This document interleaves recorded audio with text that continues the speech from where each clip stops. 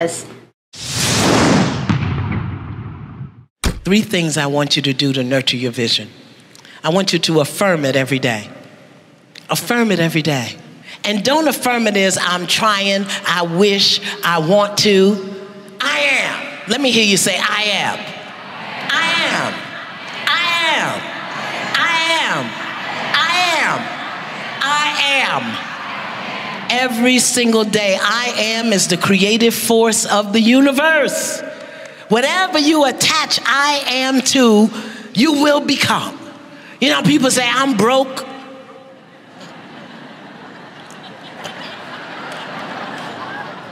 Or I'm single. No. I'm waiting for my ideal mate to present himself to me in a way that I recognize.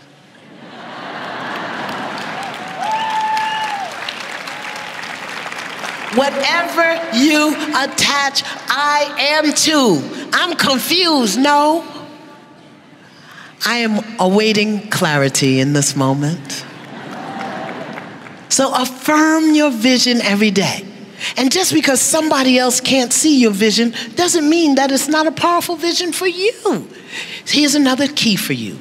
Never judge your clarity on how other people respond. Did you hear me? They're gonna say, what you doing? You crazy. Why are you doing that? You can't do that. Who told you you could do that? Who do you think you are? I love that one. Who do you think you are? Me? Affirm your vision.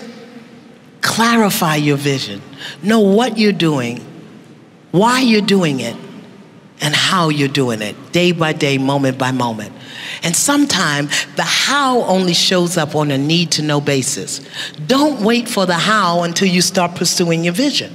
You understand? Don't wait for the how. Sometimes you just have to walk blindly.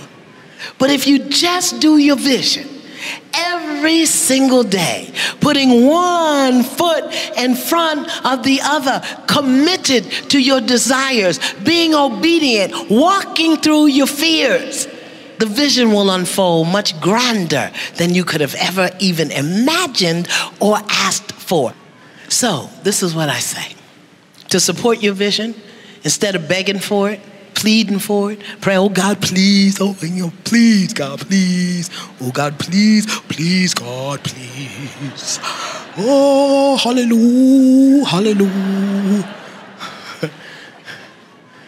Be still. Let your daily spiritual practice be one of stillness and listening.